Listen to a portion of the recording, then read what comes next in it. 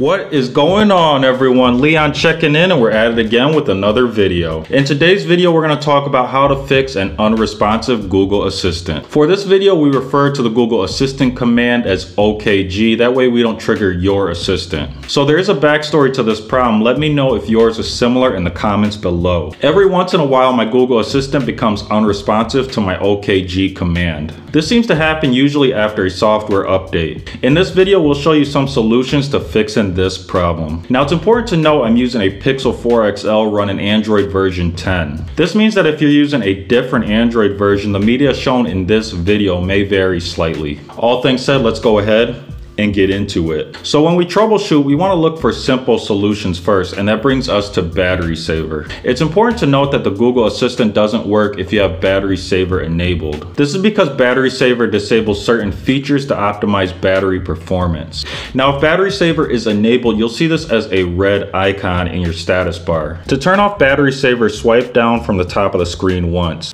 This brings up your notification shade.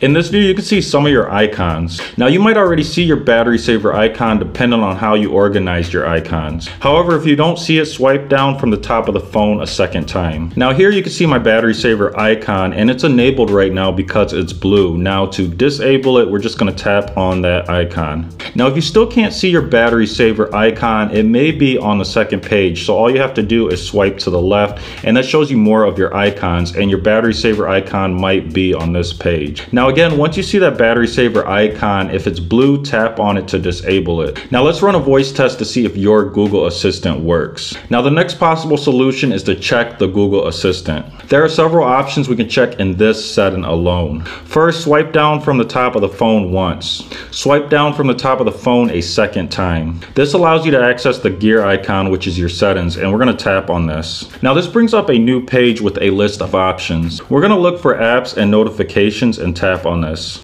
Again, we're going to get a new page with more options. We're going to look for the assistant option and tap on this. We'll get a new page labeled assistant with yet more options. You can see things get buried in the settings. Look for the option labeled say hey G and tap on this. This brings up a new page that allows us to adjust Google Assistant settings on this device.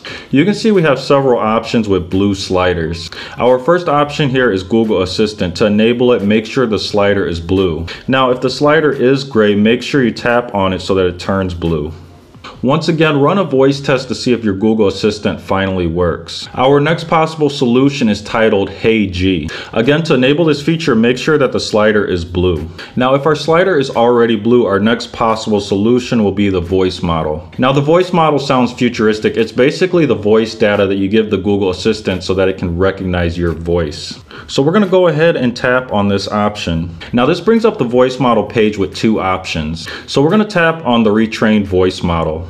This option allows you to retrain the voice model by saying OKG and Hey G twice. Once you've completed this step, run a voice test again to see if the Google Assistant finally works. Now, if the Google Assistant is still unresponsive, our next possible solution is to cycle power on our device. Basically, power off your phone, wait 30 seconds, and power it back on. After unlocking your device, wait about a minute for your device to complete startup. Once again, run a voice test to see if your Google Assistant finally works. So final thoughts. Now, it's my opinion that Assistant settings and/or data are lost after an Android version update. Now, the Google Assistant may also be buggy in this version of Android 10. The Hey G option in settings has what I call ghost activation. You can see this when the Hey G option temporarily turns gray and then to blue when we already know we previously turned it on or made it blue. In situations like this, report feedback to Google because it improves the service for everyone. Lastly, there may be other solutions to this problem. If you tried something different and it worked, let us know in the comments below. It may help others out. So that is it for today's video. If you enjoyed it and found it useful, please leave a like. If you have any questions or comments, as always, drop those down below and I'll do my best to answer them. Now, comments may also be featured on my IG as my way to show my appreciation and share some of the content. Now, there are 3 ways to support the channel. The first way is to click on the Amazon storefront link found in the description below. There you'll find items that I have bought or would like to buy, and anything that you do buy from the storefront does support the channel. The next way you can support the channel is just by sharing this video with someone who might enjoy it or find it useful. And the last way you can support the channel is just by clicking on that subscribe button. Now, liking and subscribing are important. Those are your ways to vote on whether you like the video or the channel. Liking and subscribing are are also important for new viewers. If new viewers see lots of likes and subscribers, they're gonna think that the videos are helpful and the channel is worth watching. So that is pretty much it. And until next time, Leon checking out.